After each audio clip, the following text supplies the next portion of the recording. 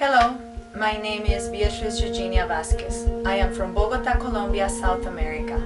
I am a dancer, choreographer, and dance instructor.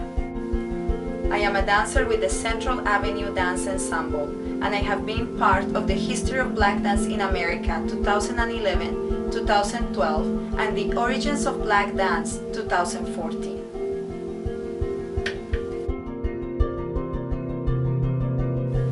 I started dancing when I was 3.5, 4 years old. I was attending a private school in Colombia, and they were really big in the arts, and they felt that every child should be exposed to an artistic activity.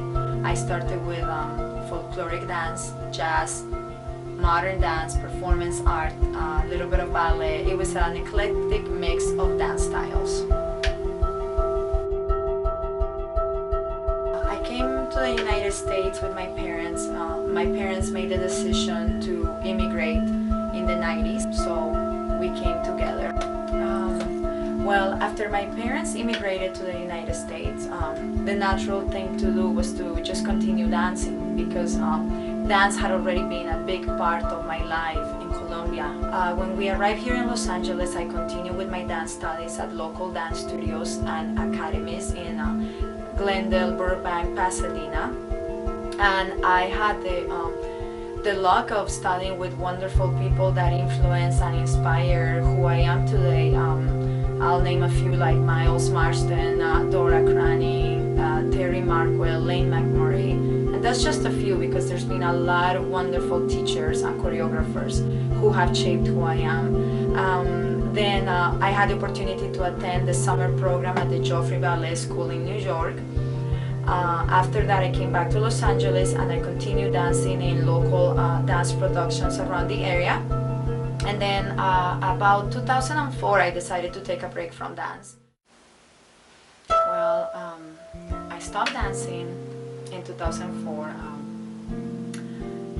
I won't go into details. It's just I got my spirit broken as a dancer. Artistic people sometimes are very sensitive, and they need to be careful. I needed some time off to go through the mourning period, sort of like leaving behind who I was, so that the new me could come out. And it took time. It took 4 years for more than that. It took 4 years to actually build up the courage again to go into the world of dance.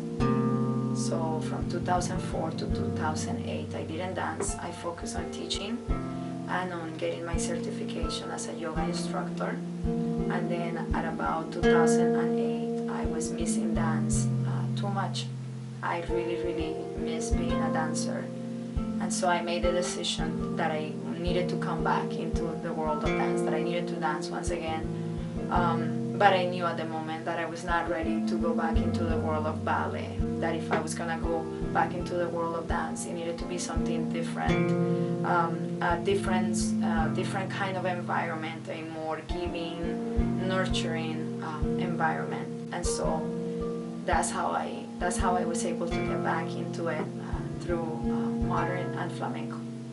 I became involved with the Central Avenue Dance Ensemble through a dance performance. I was doing a flamenco performance, and Ron Parker and Chester Whitmore were doing tap.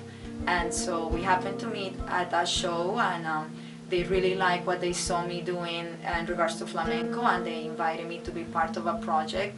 I didn't hear back from them for about a year and a half, and then after that I got a phone call from Ron inviting me to be part of this new project, or the remake of this project, The History of Black Dance in America.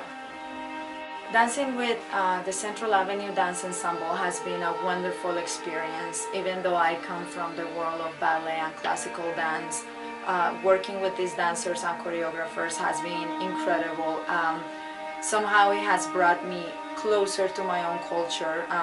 When my parents brought me here to the United States, I was still a young child, and even though I knew as a Latin American kid that we were very deeply influenced by the African culture, I didn't really have time to go deeper into it. And dancing with the Central Avenue dance has allowed me to reconnect to my roots, to reconnect to that African part of me that exists. And it's been wonderful to be able to incorporate my ballet background and my technical background with this African dance, and with the Lindy and the Charleston and all these different rhythms that we have, and it just, everything just combines so beautifully together. I love dancing with the Central Avenue Dance Ensemble. I love the educational aspect of it. I love how they bring together all the different influences from the African culture into the dances that we have today, how African dance has influenced everything from the Charleston to the Lindy to salsa to everything. So it's a wonderful, wonderful company to be part of, and I love that.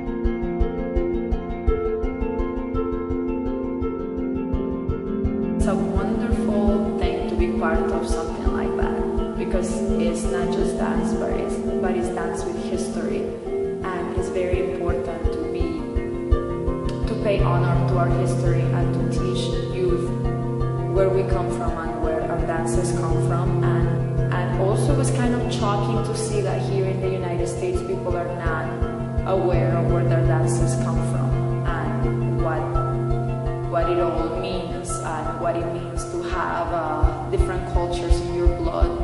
Seeing that people here don't know these connections and are not aware is kind of interesting. It's been very interesting to me, and so it makes it even more important for me, being Latina, to be part of the history of Black dance in America, especially to show the Latino youth or the kids that are born